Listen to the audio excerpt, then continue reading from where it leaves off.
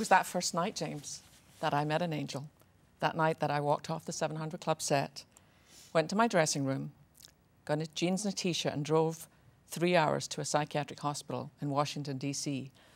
And I was 34 years old. My dad died in a psych hospital when he was 34 years old. And so I really felt that this was my end. And to be honest, I wanted it to be.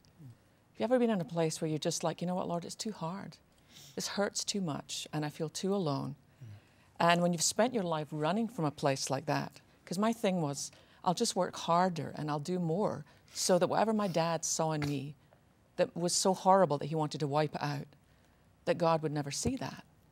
So when I finally ended up with my life hitting the wall, I'll never forget walking in. They showed me this little room. They said it was a single room with one bed and a chair, and they said, this will be your home for the next month.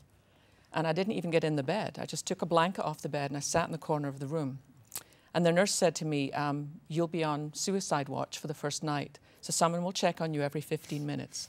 And I thought, jings, this morning I was on national television. Now I'm not trusted even with my hairdryer. I mean, they take everything away.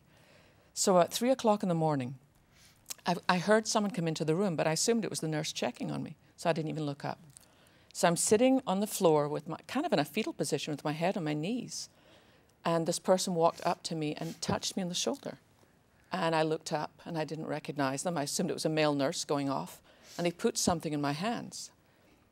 And I looked at it and it was like a child's toy. It was a stuffed animal. And it was a little lamb. And he turned and he went, and when he got to the door, he turned back and he said one thing to me. He said, Sheila, the shepherd knows where to find you. And he was gone. I was there for a month and never saw him again. And I really believe that that was God telling me, you feel as if you've gone to the valley of the shadow of death, but even there, the shepherd knows where to find you.